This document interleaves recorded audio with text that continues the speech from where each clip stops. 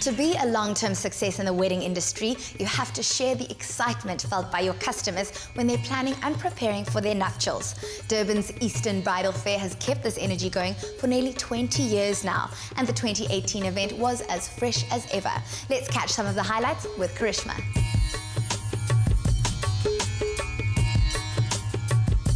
Eastern brides are known to travel far and wide to source finery for their big day. The Eastern Bridal Fair has made all of this a little bit easier by bringing a multitude of options closer to home. Weddings are a family affair, and there's nothing surprising about 3 generations being involved in the planning, so everyone can enjoy what the fair has to offer.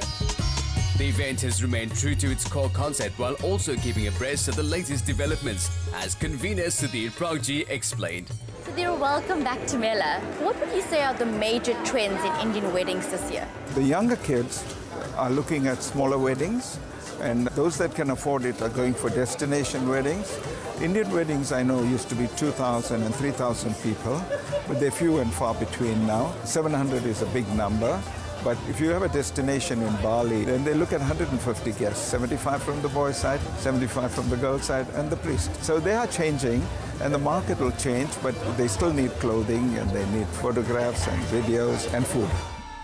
The visitors needed snacks to sustain them while exploring the stalls and to sample potential catering for their weddings. Jewelry is another essential element, especially for brides who have a traditional look in mind.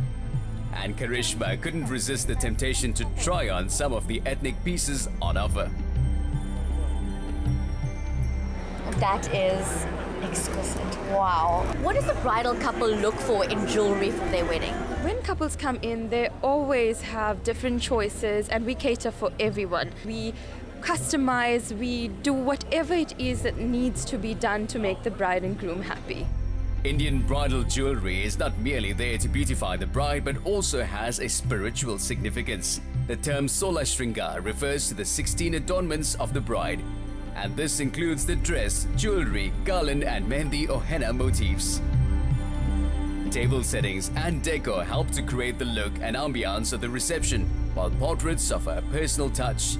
But when it comes to fascinating the visitors, nothing can rival the fashion. Local and international suppliers of textiles and garments see the fair as an important opportunity to market their wares. You can't get 2, 3, 4 pieces. They make only 1 piece each. See how beautiful this is. You wear like this, pleats.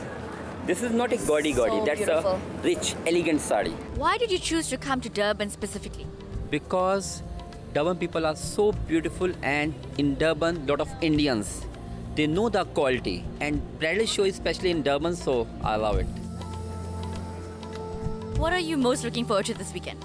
Interacting with the brides and the grooms, helping them make their dreams reality, and just the moment of getting these brides beautifully dressed. It's such an experience.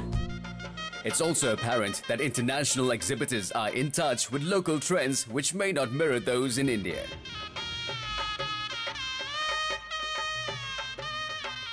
The Indian market is very different compared to the taste and the needs and the requirements by the South African market here. So we are bending more towards the West, and I see them bending more towards the Indian culture here. While tradition is important in South Africa, there's always room for innovation. It's really exciting for us to be here at the bridal fair this year. What we do is stationery, but our stationery is cultural infused and it's ethnic and unique. So what we're trying to do is bring in a modern flair into Indian culture. We also do gifting and statement decor. Statement decor, what we do is not the normal stage setup. We do the pieces that you add on to the wedding, the pieces that really create a beautiful experience. Everything from vintage carts to vintage bicycles to beautiful popping flower walls and really, really fun pieces to create a beautiful wedding. A sense of anticipation filled the auditorium as the guest of honor lit the lamp of knowledge. One of the highlights of the Eastern Bridal Fair is an hour-long fashion show which incorporates beautiful music and soulful dance. This is the first year that they will be showcasing the Riju Kumar collection, which is one of the most prestigious and respected brands in India.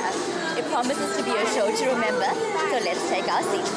Welcome to the annual Eastern Bridal Fair. It's here again and now in its 19th glorious year. May we have a huge round of applause, ladies and gentlemen. A whirling dancer opened the show with a performance that could have come straight from a Bollywood movie wedding before leaving the stage to allow the models the undivided attention of the audience. A truly multicultural symbol, the lotus is associated with purity, beauty and enlightenment. And it's clearly a source of inspiration for designer Ritu Kumar. This show marked the label's launch in South Africa. Ritu Kumar is one of the top fashion designers in India, and it is a real privilege to launch the brand in South Africa. The collection is really amazing. The choice of color, fabrics, the manner in which the outfits drape on the ladies is remarkable. Between segments, Mo Magic entertained the audience with his mystifying skills. Now, I mentioned a few things. On their own, yeah, they're good. But when you take everything together, when you combine everything, you see a question mark, but it is no mystery because it's only one place to be, and that is indeed the Eastern Bridal Fair and Lifestyle Jackpot. Thank you very much. Mo Magic certainly knows how to wow a crowd with magic and mystery, and he's no stranger to Mela. I couldn't resist a quick catch-up before he does a disappearing act. Mo, you've been a busy man. What have you been up to lately? It's actually quite fascinating because for the last year and a half, I've been receiving a number of queries to perform as MC and perform at weddings. For me, it's about the magic of love and the magic of two people coming together. Dance adds a special appeal to the spectacle while also placing the wedding outfits in their cultural context. And this has become a signature element of the fashion shows at the fair. What makes choreography for this event is the fact that we've brought together dance and fashion. We've used Kathak Contemporary this year, so it was the first time. We've incorporated Spanish dancers, so the treatment's been a little different as opposed to just a full-on Bollywood dhamaka, as they say.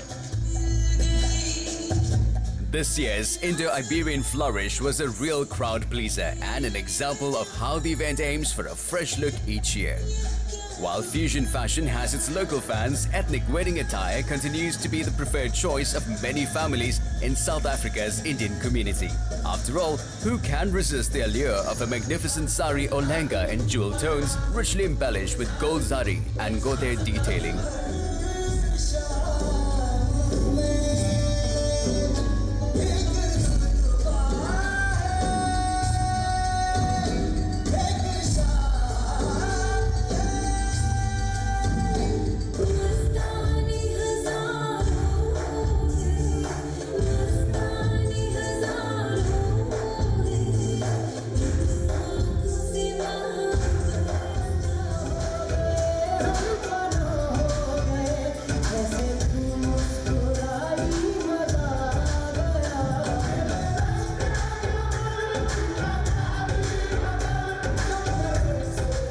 Wow, what an exhilarating exhibition, from the dresses to the decor and all the magical in-betweens.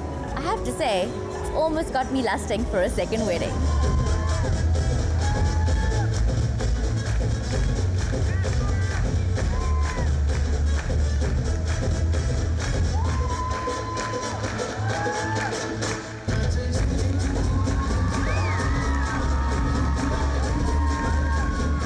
True Bollywood style, the show came to a rousing close, marking another successful edition in Durban's leading bridal fair franchise.